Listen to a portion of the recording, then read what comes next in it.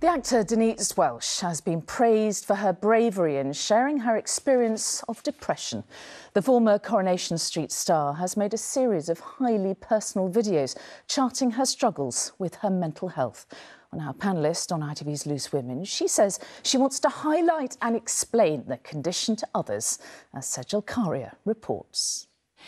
I am in the midst of a mild episode of clinical depression, and having the shower I've just had was very hard.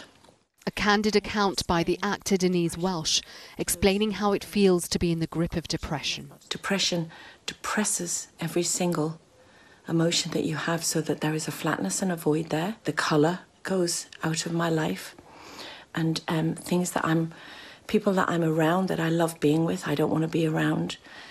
As a mental health advocate, she said she felt compelled to share her bad times with her Twitter followers. And in a series of videos, she revealed the effects of an illness she calls the unwelcome visitor. I'm terrified about everything. And everything's dark and there's no joy in anything. No, any good news, any bad news, none of it makes any sense. It just doesn't matter.